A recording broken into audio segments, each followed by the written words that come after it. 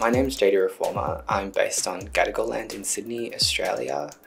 As an artist, I kind of flip between different disciplines: painting, sculpture, video installation, and performance. I'm interested in how different visual cultures inform our understanding and consciousness of class and race and power, and conversely how these entanglements produce visual cultures. Cool.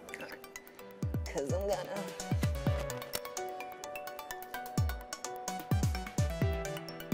My work is an installation of 85 paintings, and they're installed across the gallery walls.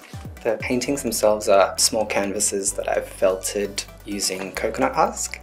Kind of interpreted and interpolated a lot of these thoughts and ideas that I've collected over many years into a series of text-based artworks.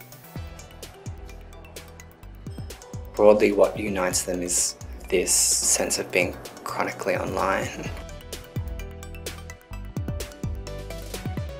I'm particularly interested by the sort of flatness of thought on the internet and how to introduce texture and layers and complexity to that.